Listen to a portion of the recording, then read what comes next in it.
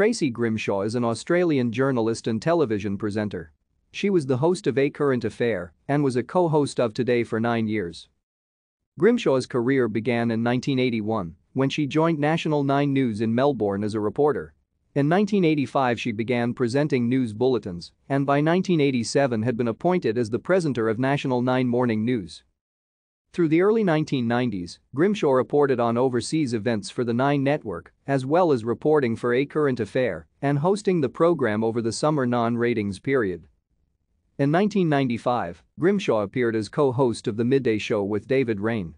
The following year she was host of Today on Saturday and Animal Hospital.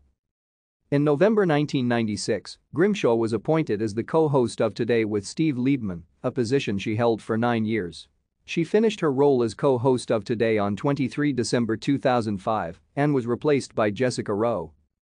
In 2005, Grimshaw played the news reporter character Katie Current in the Australian cinema and DVD release of Shark Tale. On 30 January 2006, Grimshaw began presenting A Current Affair, replacing Ray Martin. Thank you for watching. Like and subscribe if you would like to view more of our videos. Have a nice day.